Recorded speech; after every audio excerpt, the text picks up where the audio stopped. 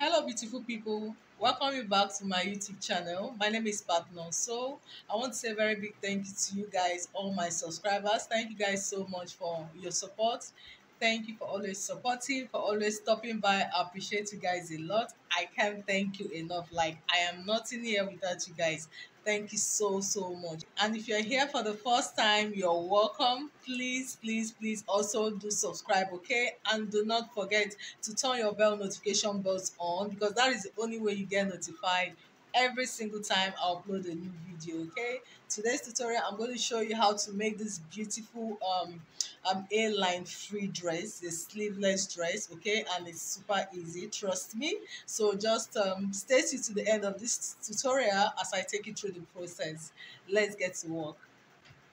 So here, this is the fabric I'm working with. um the full measurement I'm working with is 40. Okay, so I'm going to be having a little bit of flare, more like a bit of ruffle on the lower part of the dress. So I'm going to split the length into two. It's 40 inches in length, and from the shoulder to the lower part of the dress I'll make it 32, because I want the ruffle at the lower part to be about 8 inches. Okay, so 32 for the upper side, then 8 inches for the lower side. Okay, yes. So I'm going to be cutting out the upper part of this dress first.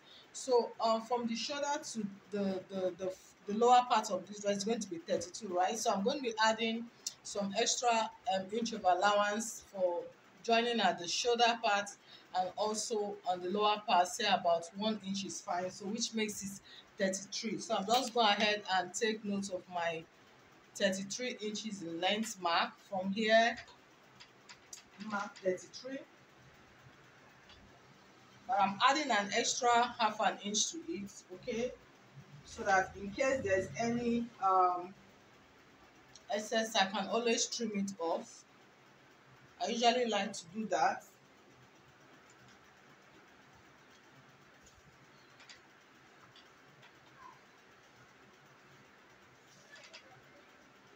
So now the next thing I'm going to put now, I should put in my chest line. See, it's a sleeveless. I'm working with 8.5 inch. Okay, then the waistline I'll do 16. Then the hip line I'll do 24. So I'll just get a straight line.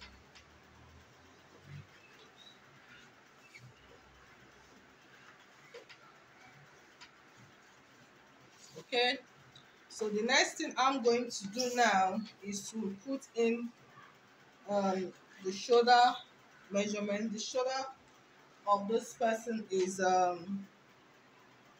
14. So divide by 2, that's 7. But first of all, let me create my 8 by 3 inches mark so I can get my shoulder slope. So 8 inches. From here I come down by 1 inch. Then from here I have 3 inch. So I'll just get my slope.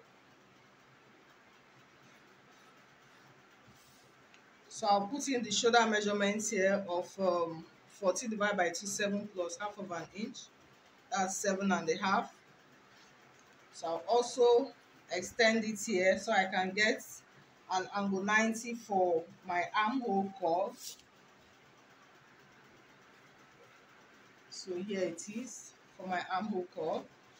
So I'll come in here. From here to here, I'll get the midpoint of 4. I'll come in by half of an inch so I can get the front armhole.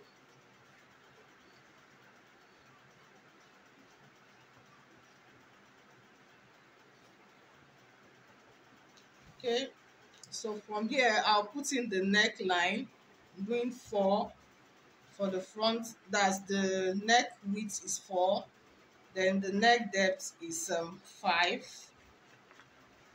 So I'm just taking it this way. Okay, then I'll come here and put in the bust measurements, which is 36. If I divide it by 4, I have 9. I'll add extra 2.5 inches to that. Then on the waistline, which is 32 divided by 4, I have 8. Also add the extra 2.5. Then on the hip line, which is 42 divided by 4, I have 10.5. I also add an extra 2.5 inch to that. Okay. Then on the lower part, I'm just going to put in what I have on the hip line here as well. 10.5 plus an extra 2.5. Okay, so because I want it to have an A-line effect, okay, so I'm just going to put in some extra 2 to 3 inches extra to the lower part.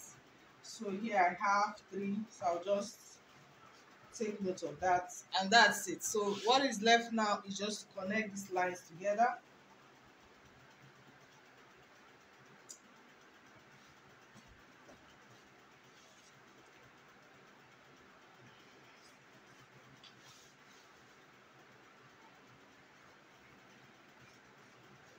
So here we have it. Okay, yeah. So remember I said this is going to be a sleeveless. Okay, so when it comes to sleeveless, you need to also take note of the shoulder line. Sleeveless shouldn't exceed 3 inches, okay, in width. And what I have here is 3.5, which is okay, because by the time I hem both sides, I think I'll have about 2.5 inches, which is fine. So if it had been more, I would have just reduced it and connect it to this hole. But since what I have here is favorable, so I'll just work with it. So that's it. We're done. You can see it's very, very easy and straightforward. All is left now is just to cut this out.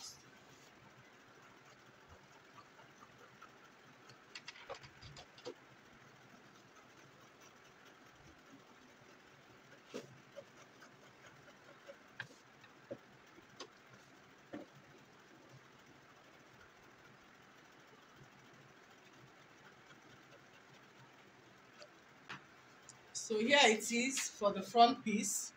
I've not cut out the neckline yet. I'll use this to cut out the back piece. So here I have the front placed over this back piece with a zipper allowance of about 2 inch here. Okay, so before I cut this out, I'll just take note of the back neckline. You know, for the front I used 5 inches depth. So for the front I want to go up. I'll make it 3 inches. Okay,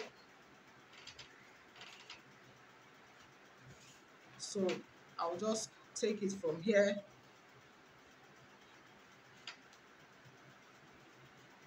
So for the back neckline, then the front neckline. So I'll go ahead and cut out for the back neckline first.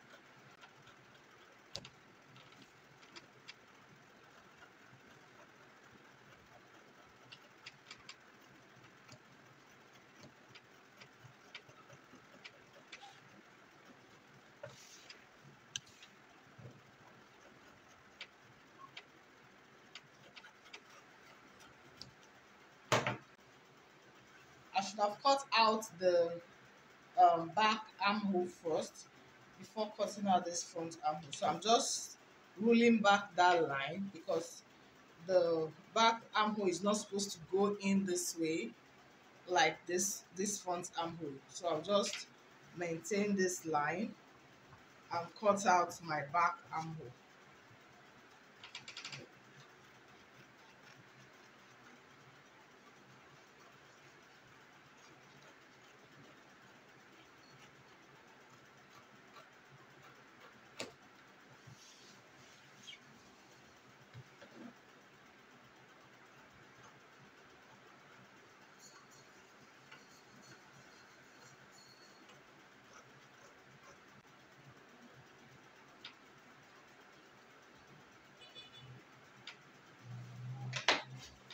So for this waistline, I'll just go in by ½ inch a bit on this waistline. just to eliminate any form of zipper fold. On this waistline, I just went in half an inch here.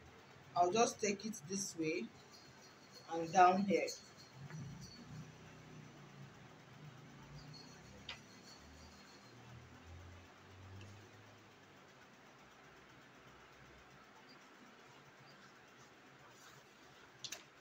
So I'm cutting this out off.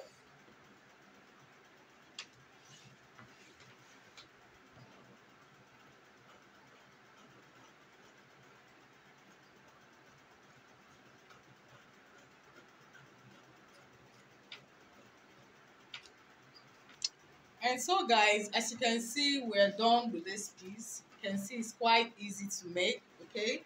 Yes, so that's it guys. So what I'm going to do now, I'm just going to cut out lining for this exact piece, okay? Then I'll use the lining to, turn it all over and also join the sides. Then I'll come back to show you the next step. And here guys, I'm done using the lining to turn this part together. I've also fixed the zipper, okay, to this back side. So what is left now is to attach the ruffle to the lower part of this dress. So if you remember, when I was cutting out, I put an extra half an inch at the lower part just in case of any alteration. So I later realized I needed to put a side dart, which I ended up using 1 inch. Okay, so that half inch here was quite useful. So but it should have been better if I'd even used one, because what I used was 1 inch here. So that kind of reduced it a bit on this front piece. Okay, so and what we needed for this front piece was 32 inches in length. So right now what I have is 31.5. Okay, yeah, so the lower part I'm supposed to cut out 8 inches. Okay, so I'll just add half an inch to that. So instead of 8 inches, I'll be making it 8.5 so that it can make up for the length. I hope you understand that. Okay, so that's it. So what is left now will be to join the sides. Okay, so if I take my measurements from the bust measurement, which is 36, so what I will need to sew up this side will be about 1.5 inch on both sides. I'm going to be sewing 1.5 inch all the way, even I'm taking note of the waist and also the hip. 1.5 inch will take it all the way. So now at this lower part, what I have here, this we're talking about 2 piece now. So what I have here is 29. And if I end up sewing out, taking out 1.5 inch away, 1.5 inch away, making it 3 inches, right? Okay, so that means if I take 3 from this 29, I'll be left to 26. So 26 for the front piece, 26 for the back piece, making it 52. Okay, so at the end of the day, when I'm done joining the sides, the total circumference I will have here will be 52. Okay, taking note of that, so I'm going to open up the zipper part, and if you see the zip part, what I used there was just 3/4 inch. Okay, so which makes it 1.5 inch. So if I add that 1.5 to the 52, that will be about 53.5. Okay, I can just approximately to 54. So this is just to give me an idea of the length of the ruff, what I'm going to use to cut out my ruffle. Okay, unfortunately for me, I don't have so much of a leftover fabric. Okay, so normally with what I have, 54, all I need to do is to multiply by 2, 2.5 or 3.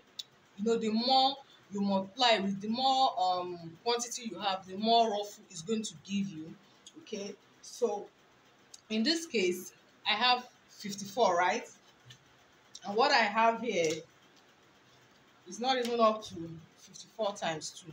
So what I have here is 35. That's unfold, which makes it 70, right? Okay, and I still have some extra little pieces. I can still get something to add to it. Okay, yeah, but the thing I'm trying to point out now is that I'm not going to get up to 54 times 2, which is supposed to be 108 in length. Okay, but so far it's much more than the 54, right, which is approximately up to that, I can still work with it. So all I'm going to do is just to make my pleats, little pleats. That's all. I'm going to make a little pleat, okay, to accommodate all the measurements I have. Okay, so it's still going to give me something, nice. So what I'll do now is just to go join the sides together and use this piece to create the ruffle. Okay, yes. So having in mind as well that the length I'm supposed to cut out is 8.5, right? I'm also going to add the allowance for joining it to this upper part and the allowance for hemming it at the lower part of the dress. So that's it, guys. So once I'm done, this dress is ready. So I'll just go finish that up and I'll come back to show you the final look of this dress. And yeah, guys, this dress is ready. Very simple, stylish, and beautiful. This is lovely. So guys, that brings us to the end of today's tutorials. Thank you so much, guys, for watching. I appreciate your comments in the comment section. Please go ahead and like this video, share, and if you have not subscribed, please do. I'll really appreciate that. Thank you again for watching and see you on the next video. Have a beautiful day.